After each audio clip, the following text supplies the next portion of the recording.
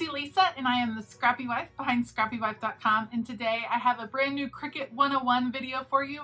We are going to jump in and learn how to use our shape tool in Cricut Design Space to make all kinds of shapes and how to manipulate them together to create beautiful designs that you can craft with. Let's go. Okay, today we are going to talk about using the shape tool in Cricut Design Space. So I have opened up my Cricut Design Space, started a new project, and the shape tool is right over here.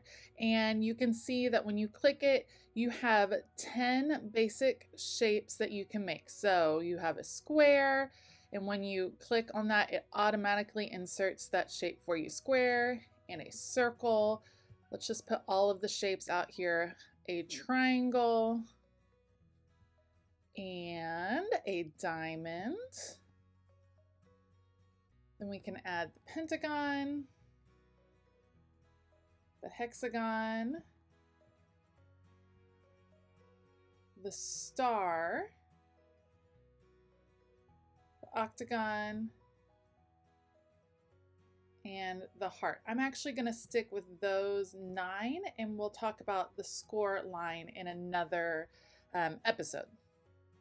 So once you insert the shapes, these are really great basics that you can use in a lot of projects. Consider them almost like those nested dies that we all really love that you can use with your regular die cutting machines. Well, now you can create your own custom size pieces with your Cricut Explore, Cricut Maker, any of those, Cricut Joy, any of those. So the basics are the same as with text or with anything else. So when you click on the shape and it's selected, you have the X up here that will delete the shape. Right here is the rotating button. So if you click and hold, you can rotate that. I'm going to undo that. Over here in the lower right hand corner is the resize button. So if you click it and hold and drag, then you can resize your shape to a custom size. And then in the bottom left is the lock button.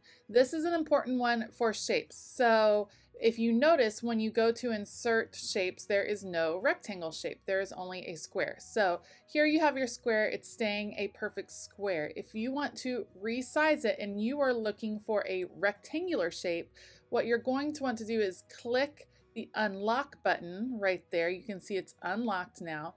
And now I can drag and change the size and make it into a rectangular shape, which might have been what I was looking for a project.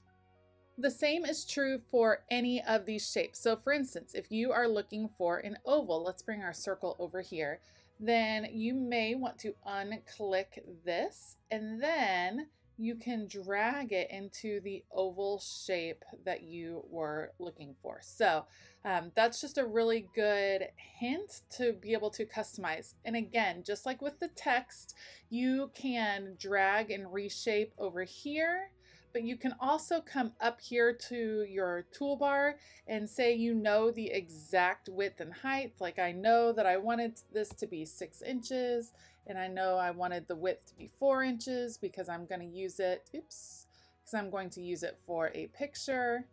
And that way it is resized to a 4x6 oval right there. And say I'm wanting to cut a photo 4x6. Well, now I can lay the photo on my mat and it will cut just like that. Or I can cut this out of a piece of paper and use it to trace around a photo that I was wanting to cut by hand. Another way you may want to use your shapes is to make an outline. So you might not want a solid triangle. You might be looking for an outline of a triangle. So I'm going to fill this with white right here. And what I'm going to do is I'm going to copy, and then I'm going to paste, edit, copy, edit, paste, a second triangle. So you can see my 2 triangles, they are identical. So now when I resize this one down ever so slightly, put it right here in the middle, you can see I have the outline of a triangle. However, this is not going to cut like this. When I go to make it, over here, you can see it has sorted out my two triangles. So that was not the desired effect. What you are going to want to do is to slice those two. But okay, truthfully, I think I'm just gonna move that down. Okay, so I have my outline. What I'm going to do is select these two shapes, just like that. They're both selected.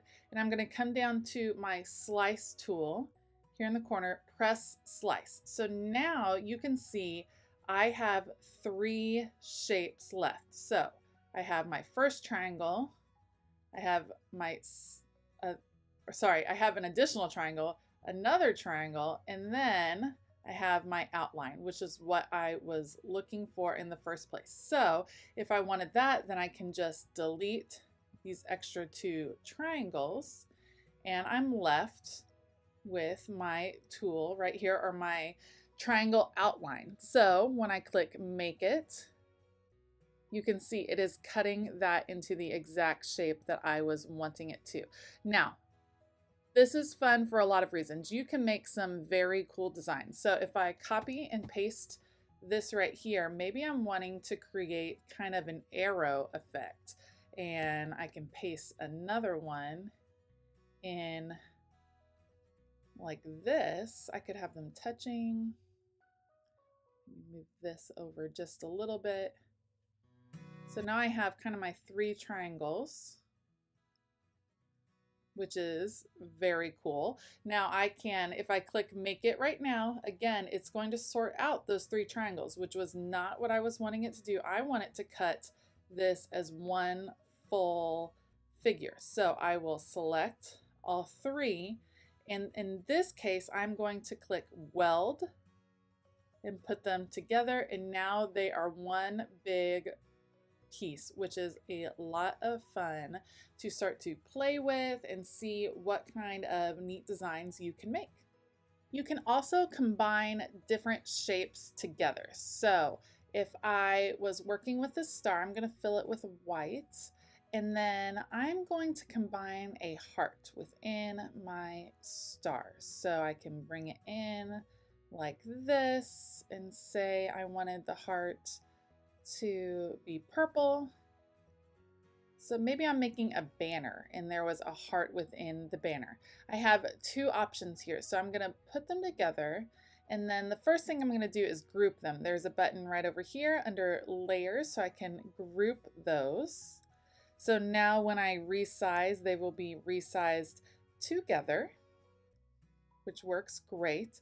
I also can decide to slice. So when I slice, now I have my purple heart, I have my star with the heart cut out, and then I have a white heart. And this can work really well in a couple of ways. So what I can do is, if I was going to make that banner, of course I can just paste the purple heart on top of a white star to print out my banner, but I can also take this and say I want this one to be 5 inches wide.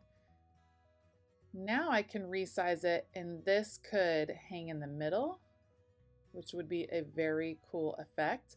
I can also resize this to larger and maybe make sure it still fits back there. I'm going to arrange and send that backward. Let's just go ahead and send it to the back.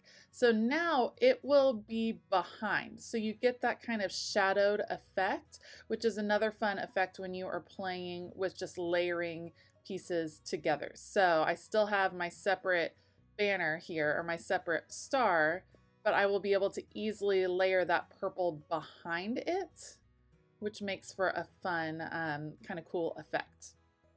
And while we're talking about it, let's just talk about paper piecing. So I have my two hexagons right here, and say that I'm wanting to create kind of a honeycomb pattern. So I'm going to fill this with white just because it's easier for me to see.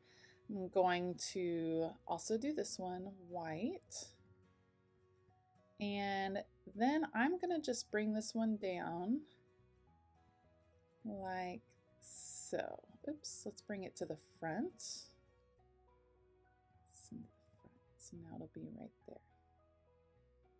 Okay, and I'm going to make it a little bit smaller so I have a thicker outline to work with. Okay, so this is the honeycomb shape that I'm going to work with. Let me see if I can arrange these and align these there by the center.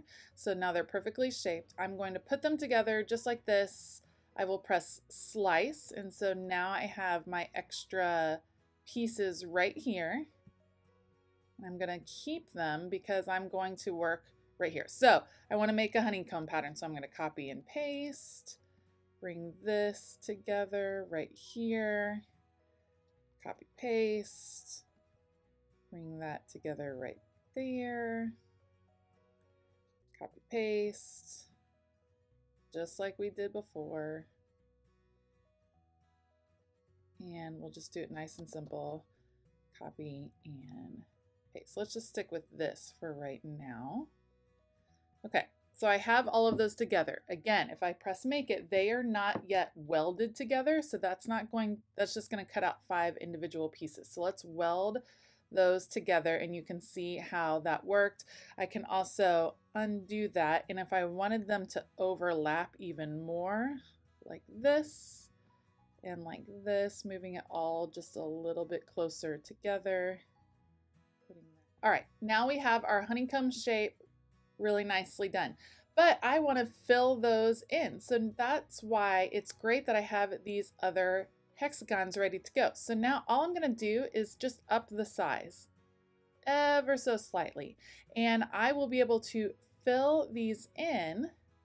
So I can put this one right here, and then I can copy and paste, and I say I'm doing a rainbow kind of feel, so I'll make this one into yellow, and I'm going to send it to the back so I can see what it'll look like. I'm going to paste again. This one will be orange. I'm going to send it to the back. And you can see how this can make paper piecing really easy. Sometimes it's kind of tricky because you're, trying to guesstimate how big something is supposed to be, and so this will make it a lot easier to kind of piece those together. Let's turn this one green and send it to the back, and then we'll paste one more in. That will be blue, and then send it to the back. So now I have all my pieces ready to go. So if I were to, let's just delete some of these other shapes that we're not using. Now I want to cut this out. So when I go to make it, it has already sorted it into the different mats for me. So I have my white outline and then my colors over here. Now, as a reminder, the Cricut is not going to print for you. So it's not printing these colors. These colors are representing different colors of paper, different cardstock that I am cutting on. So it doesn't really matter which colors you choose for these individual shapes. They are representative of what you are going to cut on in real life. Let's cut out this design and I'll show you how it works.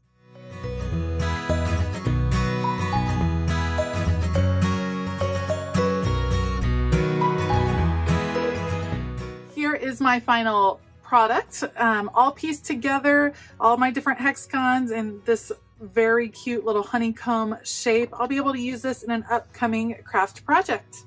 As you can see, working with shapes and Cricut Design Access is super easy, and it really opens up a lot of doors to create your own custom design pieces that you can use in all kinds of projects you might be working on. If you enjoyed this video, please give it a thumbs up and consider hitting that subscribe button as well as the bell notification button. I made sure to link down below where you can pick up a Cricut Explorer Air 2 of your own. It will come in super handy in your craft room. I am loving mine these days. I hope that you have a fabulous day, and as always, keep it creative.